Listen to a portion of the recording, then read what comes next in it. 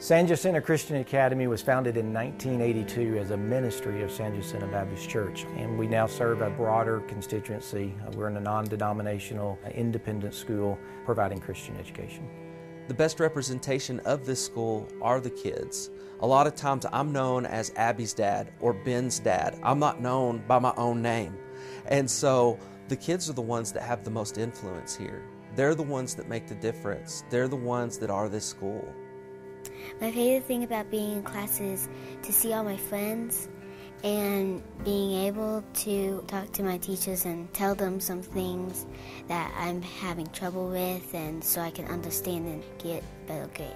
San Jacinto Christian Academy exists to assist parents in training young people to know and love Jesus Christ, to follow Him in life, and to become positive, productive members of the coming generation. Sending our kids to a Christian school has actually made us focus on being a better role model to our kids, because I see Stetson learning from them and I want him to learn from me just as much. You have teachers like Miss Moss, that just know the kids. She knows my daughter and she loves my daughter and she says good things about my daughter and says them to us in front of her, and that builds her up.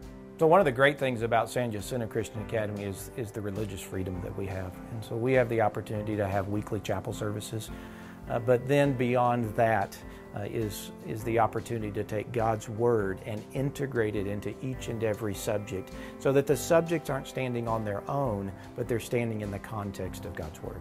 Why it's important to instill a biblical worldview in kids today? Because we have a generation of kids that have been built on several generations that have kind of wandered away from the truth. And the Bible is very absolute about its truth.